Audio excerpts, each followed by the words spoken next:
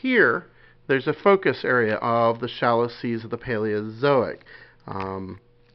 And right next to it is an area that focuses on the mountain building of the Paleozoic. And very important in mountain building is the formation of metamorphic rocks. And this is a really cool graph which shows the types of rocks that form under certain pressures combined with certain temperatures.